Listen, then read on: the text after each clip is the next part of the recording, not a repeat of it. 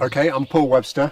And I'm Helen Webster. We run Walk Highlands, which is an online resource for people wanting to go walking in the Scottish Highlands. It's a website that provides information on 1,300 walking routes, so huge numbers of places where you can go walking.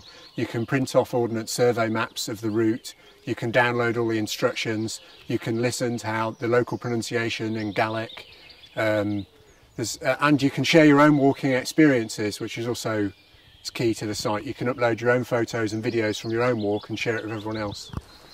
It is, with social media, it is a lot of work. You can spend an enormous amount of time responding to individual people. So I think you need to be quite clever about how you talk to people on it. You need to foster relationships, but make sure you use your time really wisely. We're not now responding individually to 4,000 people a day, but we're getting them to talk to each other and create a community so that we can look at what they're looking at without us using an enormous amount of time One of the ourselves. things that's been a big help in getting that going is there's users have actually arranged to meet up, and there's been big meetups of Walk Highland users, and because the people have then got to know each other, they're more keen to carry on communicating through the site.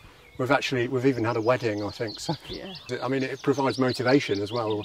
People as are giving you talking direction about Walk Highlands on social media all over the world in foreign languages. You can just press the translate button on your PC and have a look at what they're saying. And you know, that is really exciting because in the olden days you would have had to have a focus group in Belgium to do that. And it's just amazing what technology allows you to do in terms of speaking to your customers and getting their feedback. I think that is really important. I think one of the key things about social media, one of the things that it isn't, is an opportunity for you to keep blasting out your commercial message, because people just ignore you. It's boring. So, yeah.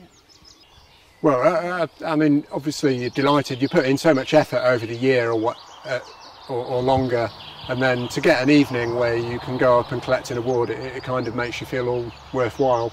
Yeah. That you've been recognised as well by the fact that the awards are judged, etc., by the peers from your industry.